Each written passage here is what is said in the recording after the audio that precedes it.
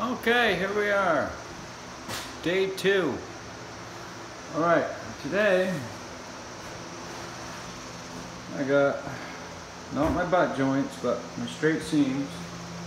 Put a coat on those. Still got the butt joints, save those for last. That way when you trowel down, feathers right into there nice. Ceiling, straight joints. And all the way around the perimeter. Yeah, I didn't do so good up in that corner, but you'll never know, I'll hide it. Did all the perfect 90 in the corners today. Love that stuff. And then on the top edge there we used, oh god, look at that, that's one swipe down through there. Oh man, don't that look nice. Nice flat finish.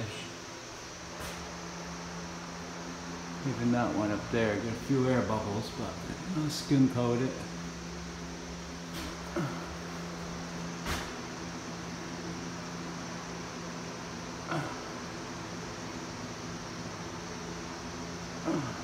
Anyway, this is what we use right here. Good shit. So, yeah, I did the corners. Yep. Now, I'm going to do screw holes again.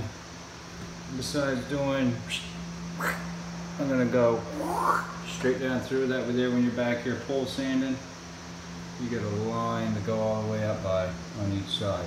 You're not trying to sand all the way around. And when it's primed, you're not seeing these little round spots. You're more up to see those individually than what you would a straight line. Oh yeah, there's the ceiling.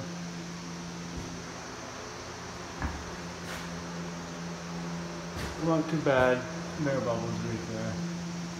Nothing you can do about those. And I love how that tape really sunk in like that. That's good. It's because I cut it all out with the razor blade so that the mud could get in there. You know, 2 or 3 years down the road, if I wouldn't have done that, this would all start cracking.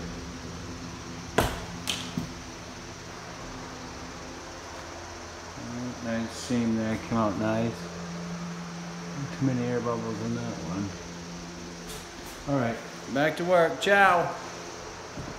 Yeah.